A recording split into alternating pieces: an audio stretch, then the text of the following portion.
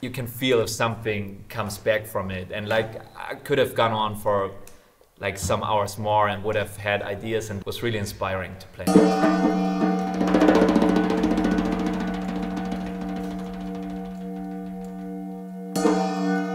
I have like a bunch of like stupid idea of like playing with screws or stuff. So the instrument has to be really flexible and really sound good when I make like really tiny movements on it.